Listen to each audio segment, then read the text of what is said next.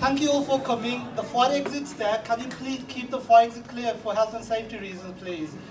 Thank you for your patience. We're going to make a start. I won't be long. My name is Councillor Kizar Hussain. I'm the election agent for Gill Ogilvie, the prospective parliamentary North candidate. I would like to welcome Jeremy Corbyn to be here with us.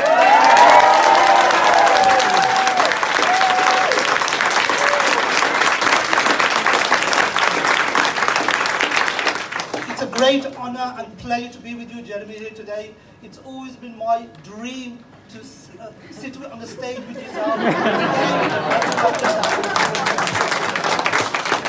Thank you. I'm not going to make a big speech. I'm just introducing and briefly going to talk about this campaign. I want to say this Walsall North campaign is about the people, the community, all of you here, about electing and helping and supporting Jeremy Corbyn, elect a Labour government in England, in Walsall North, and we need your support, all the members, all the community activists, all the BME communities. So from my aspect, it's about community engagement today, it's about motivation, it's about all of you helping Jill, helping Jeremy get this victory in the elections and the local elections. And from our aspect, this is very, very important. Jeremy Corbyn's manifesto, Jeremy Corbyn's vision is what we believe in, is what we want, and what this country needs, for the many, not the few. On that note, I'll pass it over to Jill, who's going to be our future Member of Parliament.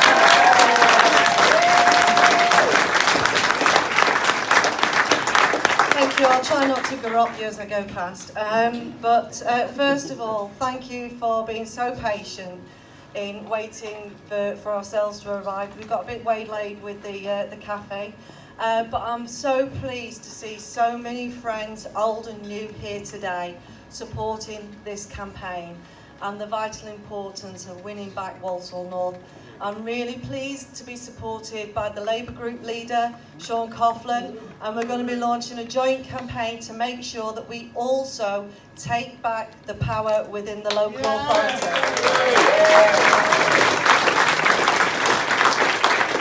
Now, I'm sure that all of you are more excited to be listening to what Jeremy's going to be saying than myself, but I thought I'd take the opportunity to just talk to you about who I am, why I'm standing here in Walsall North, and what type of campaign it is that I want to run, and why it's vitally important that we kick Theresa May out of government and we put a proper leader straight back in there with Jeremy. That is the most important thing, and we have a fight for the many and not for the few.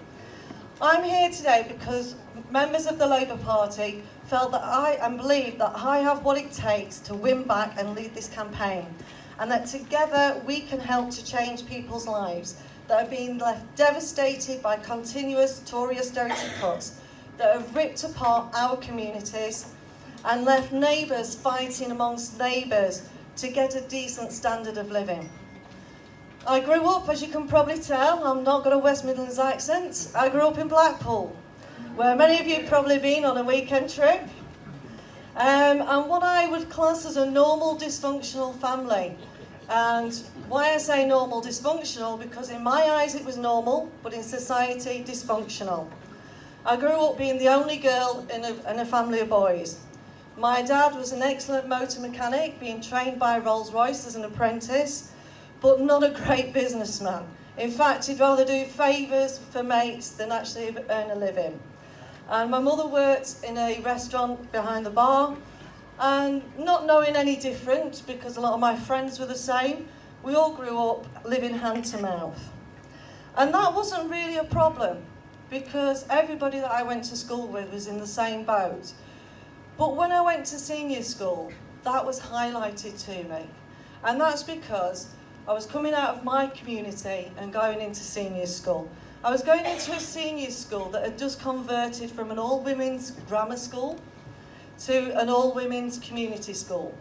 And to be quite honest, the teachers couldn't get their head around it, all the new batch of kids that were coming through. And I learned very early on that it was about money. Money was how you were perceived in society. and how you were treated differently. And because I didn't have money, I was treated differently. When my brothers all started to leave home, my mum and dad decided we'd got a big house and a big heart. So what they did was decided to foster and adopt hundreds and hundreds of children. So actually I've got a very, very large family now. Don't ask me to name them all, I couldn't do that. But it gave me an understanding of how society treated children as a whole, how we discarded our young, and how much I wanted to change that for the better. So I decided when I went to senior school that I would want to become a social worker so that I could put back into society and help those children. But when I went to see my careers advisor, as we all do, I got very looked down the nose at and said, "Oh dear, why would you want to do anything like that? You're never going to amount to anything, apart from working behind a bar or in a shop." Well, look at me now. Thank you very much, Mrs. Hodges.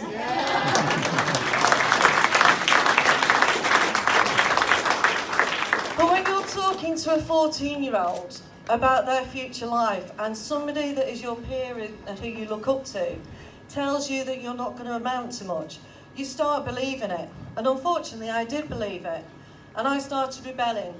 And unfortunately, I left school with very little qualifications. And in fact, actually, we were the first experiment for GCSEs. And the government deciding to change the education system at that time. And the teachers, again, didn't know what they were doing, so a lot of us left school with hardly any qualifications and felt failed. So I did. I went out, left school with my 1 O-level pass in art. Not very good, really, when you're working behind a bar in Blackpool, although it does help when you're doing tattoos. And that's one of the many things that I did growing up in Blackpool and working. But I drifted from job to job, very seasonal town, and did YTS for £30 a week, giving my mum £10 to pay for my rent. And then eventually I ended up working in the civil service. I went into the civil service as a fixed term appointment, a temporary job. Didn't think much about it, but I remember vividly my first day. I was sat there with the manager, I was handed the official secret site, my contract of employment, and then a union application form. And the best question I've ever asked in my life is, what's a trade union? Because that's when my true education started and began. I quickly realised, as a result of being in the trade union movement, that I was not a failure, that I did have skills, and that I did have a voice. And I wanted to start using it. And like many trade union representatives who end up in that position, I just didn't step back quick enough when they asked for a volunteer. So I ended up being a trade union representative. And I started to learn about politics and about people's rights and how the education system was failing our children. I knew from first-hand experience. And how the decisions of government were having a devastating impact on my community. And that growing up poor was not a lifestyle choice. It was something the government was inflicting and could have done something about. But it didn't, and instead it ripped the heart out of my town and my community. It forced Blackpool to be rehome homeless families from across the UK. And that saw a downward decline in Blackpool because it became known as bedsit land. So I started to get more and more involved, and then the surge of '97 began. And then we saw a political party starting to stand up and fight for what it believed in, fight for our communities and our way of life, and I began my political campaigning. After the general election, and what a landslide that was, I moved due to personal circumstances to Chesterfield, where I'd met my future husband, who was an ex-miner that was still suffering from the devastating impact of the mine closures. And I saw firsthand, yet again, how the Tories had ripped out the heart of communities. But instead of doing anything to help those communities, it left them, and it left them behind, rather than investing in them. And Chesterfield is still recovering today, much like Walsall. Living and working in Chesterfield, I was also delivering the benefits system. And I have to say it, under New Labour, not everything was right. We had some good things, we had some bad things. But one of the things that we got really wrong was the job seekers allowance and how there was more importance on sanctions and targets than actually helping the families and help to feed them. So I became disillusioned, but I got more and more involved.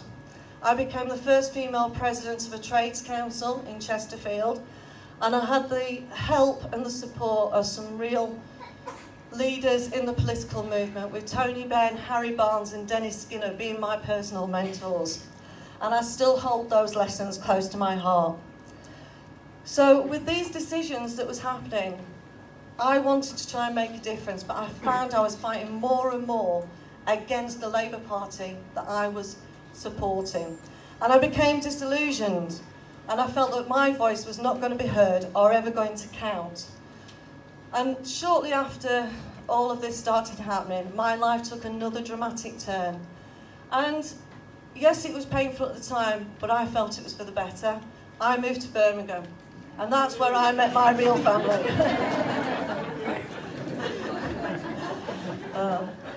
My Birmingham family is huge, and I've never been in a community like it until I started getting to know people in Walsall North. But they took me in, they repaired the damage that had been done, and slowly I started to recover and start getting back involved in politics again. And then I started seeing a change. I started seeing hope. Hope was starting to grow within the Labour movement. Yes, we'd lost power, we were out of government, but we started seeing people saying that enough is enough. We need a change. We need a Labour Party that's going to stand up and fight for us. And I'm really pleased to say we got that, because we got Jeremy as our leader.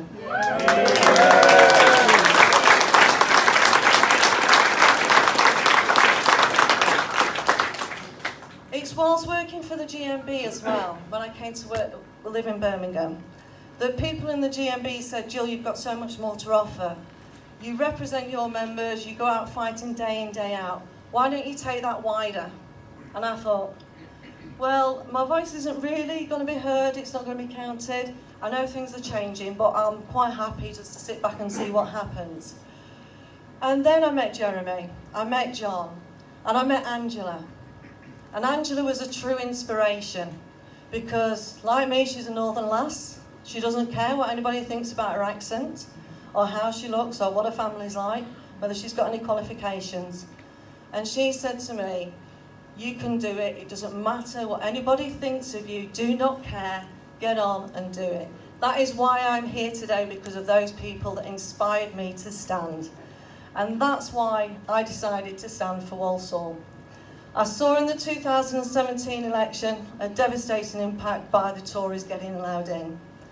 And I thought, how can a working class community, very similar to the two towns that I've come from, end up being in this position? And I wanted to make a difference.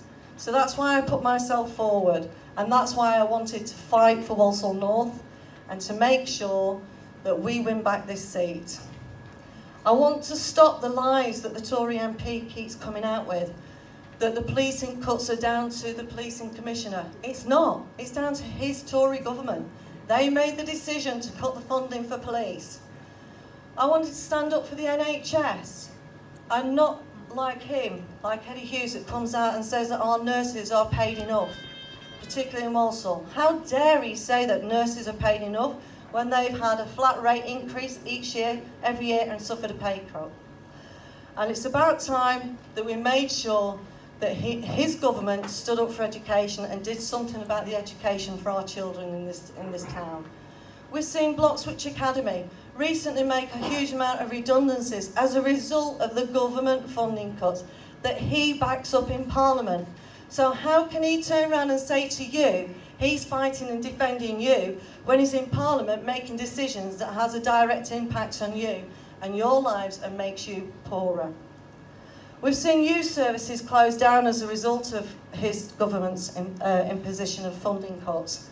And then they sit there and they wonder why that we've got a rise of antisocial behaviour and crime on our streets. For God's sake, our kids are bored. Give them something to do, so open up our youth services. I became the candidate of choice because I believe we have the right policies. and the best manifesto ever to make a real change to people's lives. And I will oppose all of what the Tories stand for and work to undo all of the damage they are inflicting on this community.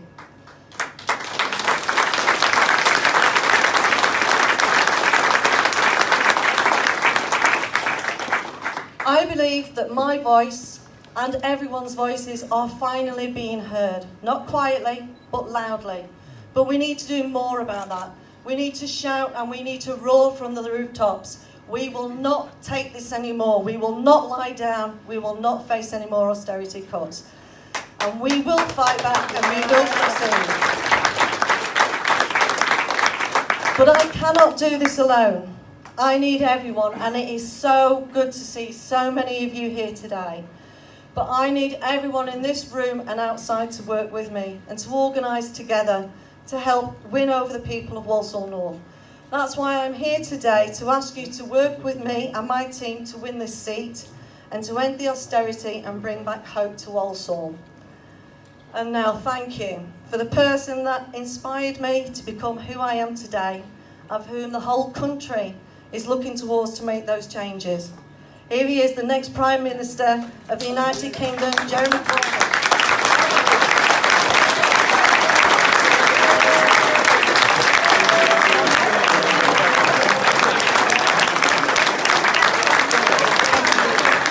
Sorry to interrupt.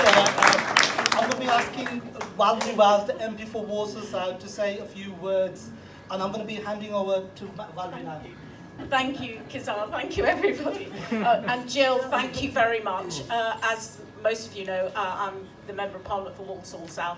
And I just want to say thank you to everyone who did come and work for Walsall South in the last election, just in case I've missed any of you. So that's to start with. But secondly, I also want to thank, it's been a really tough day for Jeremy and his team. And I want to thank everyone behind the scenes, the Labour Party staff at regional office and in the Leader of the Opposition's office, who've come along with Jeremy and really made this day so far successful. And lastly, thank you to all of you for turning up in an afternoon, a sunny afternoon, to hear how you can help in the next election, how you can help get that Labour government. I also want to mention Rebecca Jenkins, who's the PPC in Redditch. So there's also help needed in Redditch as well. And Zoe. And another one, and Zoe. And Eleanor's here as well from Wolverhampton. Can you all stand up, the PPCs? And MPs and And MPs, anybody else? Let me know.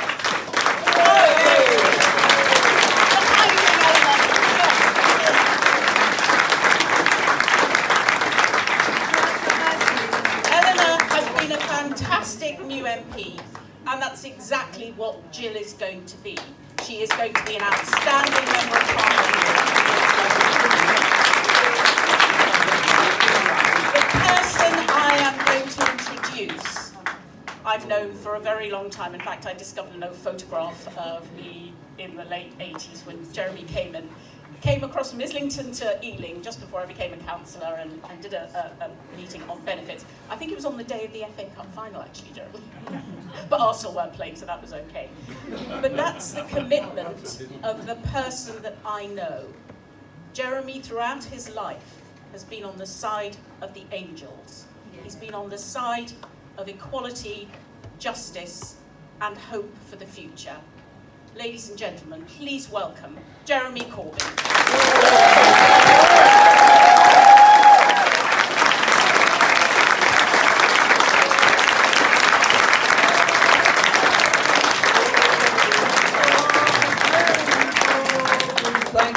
Thank you very much, all of you, for being here this afternoon. And I'm sorry we're a bit late starting, but we had one of these problems that we do get from time to time, and that is there were more people than there was space for them, so we had to have another meeting outside before we came in here, because I think if anyone's made the effort to come along to an event, then they should at least get something from it. So we did an impromptu rally outside in the car park.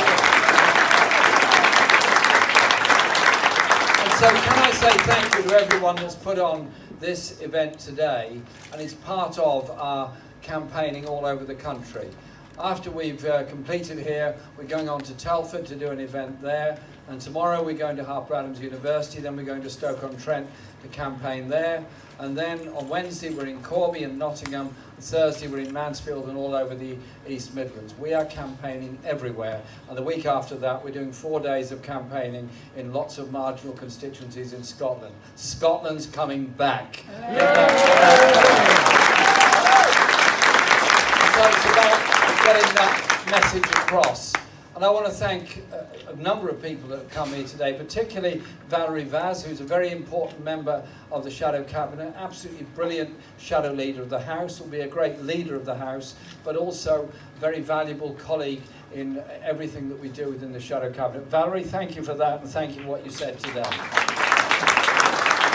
And I'm really pleased that Eleanor Smith is here today, because she's not just a brilliant MP, but as one who grew up in the West Midlands, remembers the horrors of the racism of the 60s and 70s, when Enoch Powell was marching around the place and all that he said. The idea that his constituency is now represented by Eleanor Smith makes me very, very happy indeed.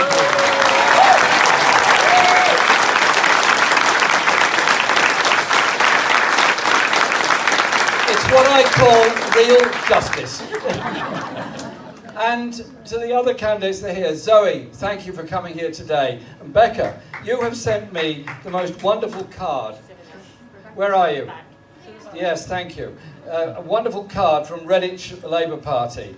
And it goes on, keep going, we will do this, starting Dear Jeremy, and says, and pretty please, come and visit us in Redditch. Well, I can't say no to an invitation like that. So let's go to Redditch as well, and all the other marginals all across the West Midlands, and win there.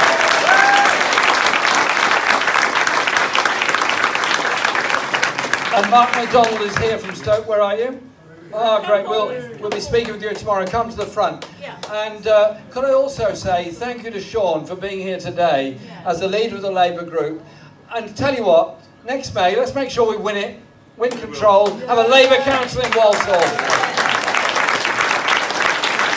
Because our campaign is about showing people things could be done very differently. Think about what's happened in this country since 2010. Wages have gone down. The number of homeless people has gone up. Hospital waiting lists have gone up. The number of people needing social care has gone up. The number of young people in terrible and deep debt for going to university has gone up. The number dropping out of education, higher and further education, is increasing all the time. The number of people sleeping rough is increasing all the time.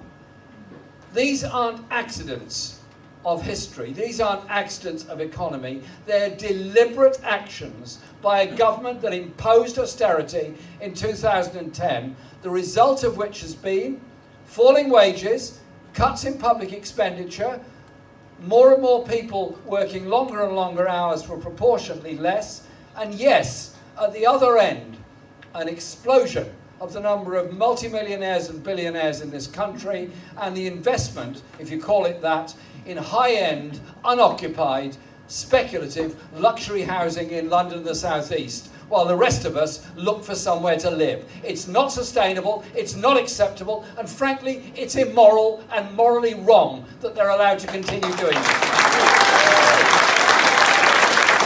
So today they finally got round to saying they're going to do something about rough sleeping and homelessness. They're going to halve it in goodness knows how many years. And they say it's all very unfortunate.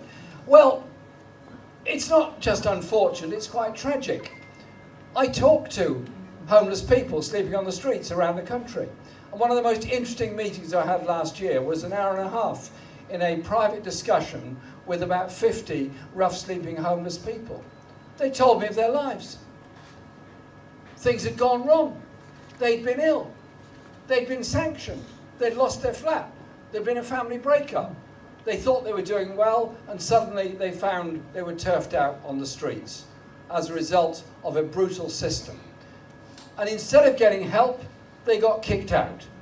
And getting kicked out meant they had no income, they had no identity, and they had no address. quelle surprise, so many end up drugs and alcohol and further down the road as a result of that. What kind of welfare state and society is it that tolerates that degree of social exclusion for a number of people? And so, a Labour government would do things very, very differently. First off, we'd purchase 8,000 properties so that all the rough sleepers could get somewhere to live, albeit temporarily, but at least a roof over their head, some degree of sense of security. And we'd start a house building programme to build 500,000 council houses during the lifetime of the first Parliament of that Labour government, to start to deal with the housing crisis.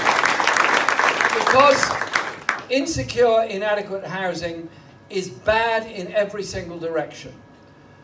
You live in a private rented place, you've got no security, you've got a high rent to pay, it's a deterrent from getting a job, it's a deterrent from surviving, and it's very insecure for children who don't know where they're going to be living from one year to the next and may even have to move school as a result of that. I call it a social investment, that we will invest in housing for all across the country.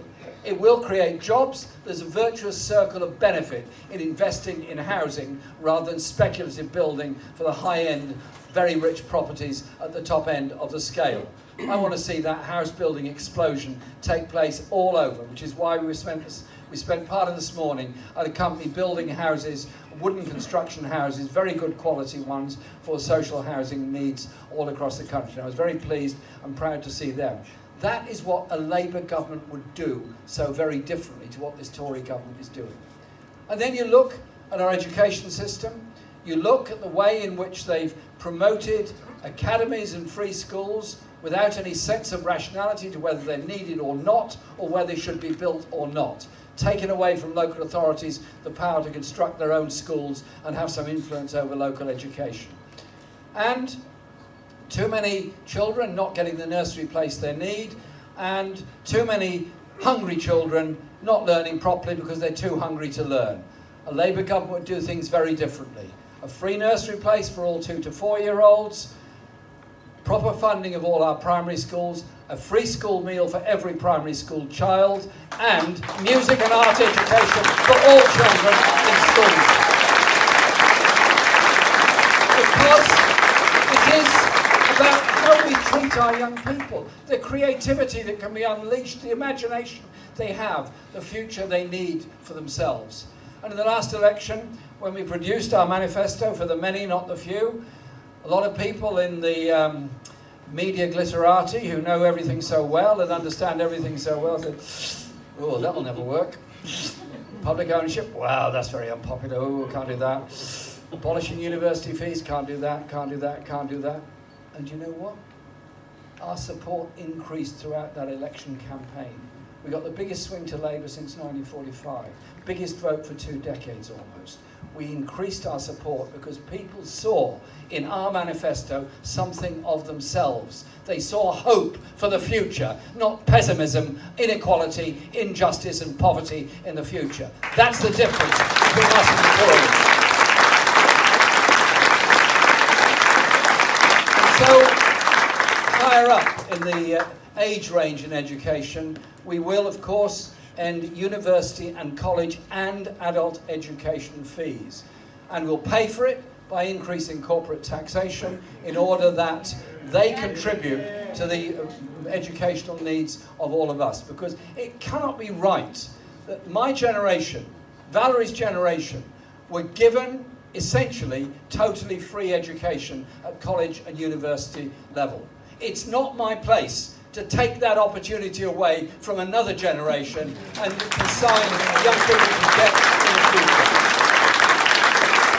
But it isn't just about university, it's also about vocational and skill education. I want us to have a real equality and parity of esteem between getting a degree or getting a qualification that makes you a good engineer, that makes you a good electrician, makes you a good plumber, makes you a good electronics engineer. Have some understanding of how our economy works, which is why part of this summer campaigning is about investment in industry for the future. This government has not shown much support for manufacturing industry and indeed not much interest in it. And so we thought about this a great deal, and we're doing a number of things. We're proposing a national investment bank, and we're proposing with that regional investment banks. The National Investment Bank's job is to improve the basic infrastructure, transport infrastructure and broadband infrastructure of the whole country. The regional transformation funds are about investment in local industry, investment in high-end manufacturing, good quality manufacturing, imaginative jobs, but it's also about supporting enterprises in developing and growing. That is public intervention in order to promote economic and industrial development. We've gone far too far in the direction of a service-based economy away from a manufacturing-based economy. West Midlands' preeminence was always in manufacturing. We've got to invest in manufacturing for the future. And that is exactly what we're doing. Other countries do it exactly the same and benefit as a result of it. So we will be doing that. And insisting that there are sustainable development plans, that local authorities buy locally wherever they can, and promote cooperatives and promote good quality local employment. So we'll take the shackles off local government and what it can do in purchasing and helping to regenerate the economy. We're very serious about this, and so we're having economic conferences all around the country at an urban and town and regional level. There's going to be one here in Walsall later in the year, there's going to be one in Stoke-on-Trent, and there's going to be one in Telford. We're very keen to make sure that that discussion takes place about how we collectively look at our local economy, look at our skill levels, and look at what we could do better and achieve together. Take the manifesto of 2017 as the benchmark and develop it from there, because that is what our party and our movement is all about. The idea that somehow or other the market knows best and leave it to the private sector will always work, surely anyone who still believes that must be living in some kind of dream world. Have they never travelled on Northern Rail? Have they never seen the now second collapse of a franchise on East Coast Main Line? Have they never seen the rip-off profits made by water companies that have asset stripped our land when they were privatised and now want to increase water charges in order to continue making their vast profits? I am very clear that a Labour government will take into public ownership water, mail and rail. We will take it into public ownership, so I believe it will be in public ownership.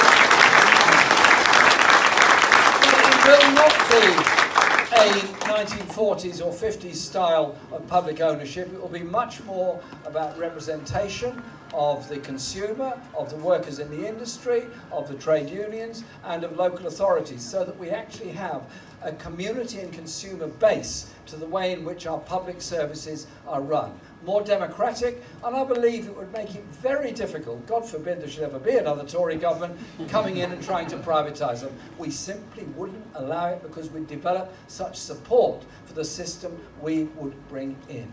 That is what the Labour Party is about. And I want to say this about our party. I've been in the Labour Party all my life. I've never been in anything else. I've only ever been in the Labour Party. It's had its ups, it's had its downs, we've had our great achievements, we've had some less great days. But at the end of the day, the Labour Party represents the aspiration, the collective optimism of ordinary people. That's how we got the National Health Service. That's how we got council housing. That's how we got much of the post-war planning legislation. That is how we got the Human Rights Act and the Equalities Act. That is how we achieved so much. Our rights don't come from above, they never did. Those that campaigned for the right to vote in the 19th century were successful, and from that developed so much good. Factory legislation, health and safety, and so many other things. Women got the right to vote, not because they waited for Lloyd George to give it to them, because they went out and demanded it. And great figures in the West Midlands like Mary MacArthur did so much to inspire others. That is where our movement comes from, rooted absolutely in communities. I was elected to lead this party 3 years ago, and I'm very proud to lead our party. Very proud of the membership that we've attracted, and very proud of the activity that there now is within the party. We hold these campaigning days and 400 events are organised in one day all across the country. That's not because the Daily Mail says there's a Labour event going on in Corbyn on Saturday, get along there. And it's not because the Daily Express says that Labour's doing some really good stuff in Livingston in Scotland. No, it's nothing to do with that. It's about people getting out and talking to others. It's about community campaigning and community organising. And what we've done is set up community organising within the party. We've appointed a number of community organisers in order that the party works within the communities all the time. So we don't just knock on a door and say in a retail fashion, hello, I'm to Labour Party, are you going to vote for us? I don't know, okay, well that's doubtful, then move on. No. You talk to them and say, okay, what's your concerns? What are the issues? Would you join us? Would you give us the benefit of your knowledge? Give us the benefit of your advice? What do you think should happen in this town? What do you think's going wrong in this town? What do you think's going right in this town? It's about bringing people in. It's about that strength of communities. Redditch Labour fighting very hard to defend specialist facilities in their local hospital, knowing full well that down the road in Worcester it's very overcrowded and finding a great strain to deal with the patients they've got. Same issues apply in many parts of the country. Labour campaigning can make a difference, can demand authorities do things differently. But it's also about raising the hopes of people of what we can achieve as a Labour government, how we can start to redistribute wealth and power, how we can have an intelligent trading relationship with Europe in the future, and not the kind of dystopian fiction world of Boris Johnson and Jacob Rees-Mogg. Goodness, can you imagine those two running a government? Well, unfortunately I can actually. It wouldn't last very long, but I can imagine it.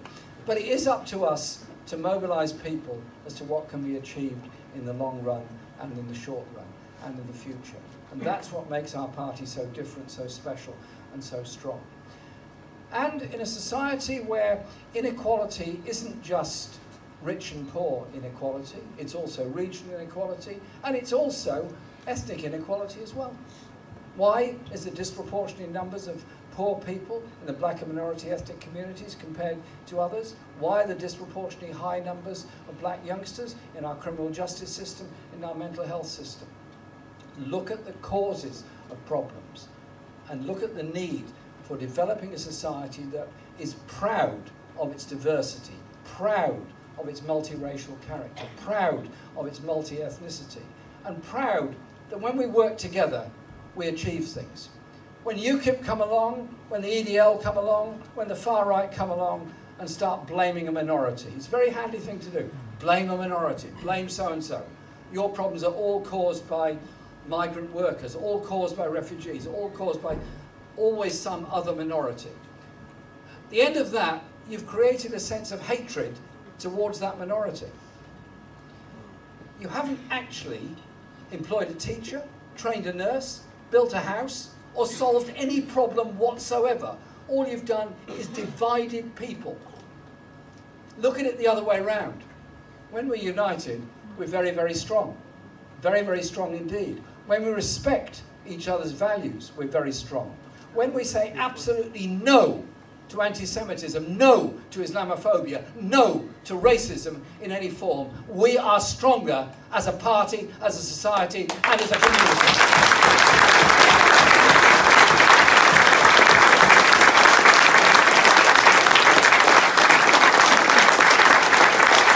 So, our campaigning is about those human values, that sense of justice that we want to develop within our society. That's what Labour is about. That's why we challenge the government on its social policies, on its economic policies, on its international policies, and the whole strategy that they adopt. That's what's different about us.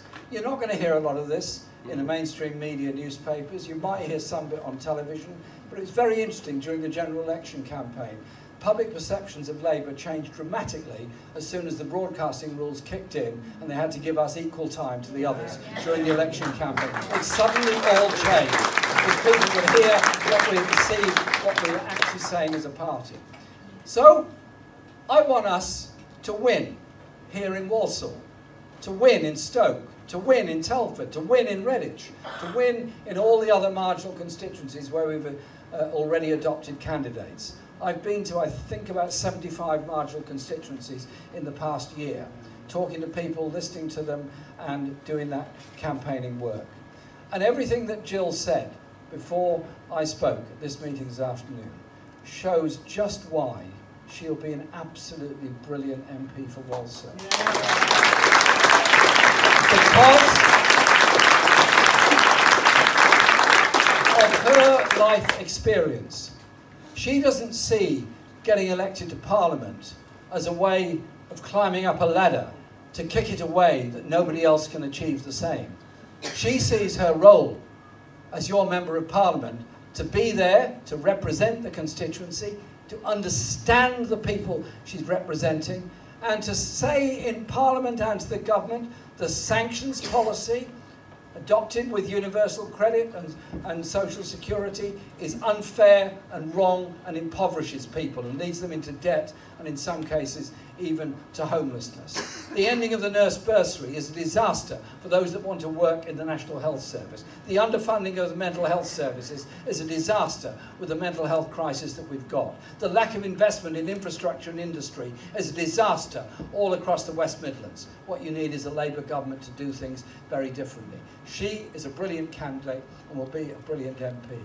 But she's not going to be elected because any of the media say she's wonderful. She's only going to be elected if we all go out and not just say to people, vote for Gill. She won't mind me saying this. It's about voting for our community, about voting for all of us, about voting for the next generation, as well as voting to protect those that need help and support now. That is what Labour offers. So I simply say this to the government, to Theresa May and anyone else. We've had 8 years of your austerity. We've had 8 years of falling wages, 8 years of longer waiting lists, 8 years of overcrowded schools, 8 years of cuts and closures all over local government, all over the country, because of the cuts in local government expenditure.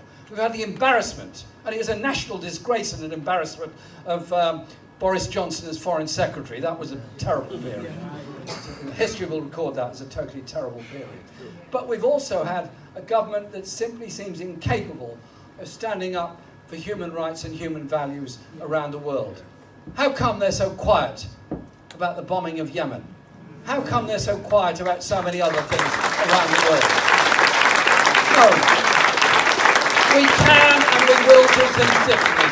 So I ask all of you, don't just come to events like this, fun as they are, crowded as they are, overheated as they are. Everybody starts sweating and everybody starts moving their elbows around. Go outside in the bright sunshine. Knock on doors and talk to people. Knock on doors. It's good for your heart, good for your soul, and good for the future of all of us. Go out there and do the campaigning. Go out there and get the support. Go out there and get the people involved so our membership gets even bigger. And contribute to the policy-making ideas. Every one of us knows something nobody else does know. Think about it. Let's learn from each other. That way we get stronger policies. That way we get a stronger election campaign. As I said outside, if Theresa May fancies a week walking holiday in Dalgastly, absolutely fine by me. Last time she called a general election, bring it on. We're ready for it anytime. Thank you very much.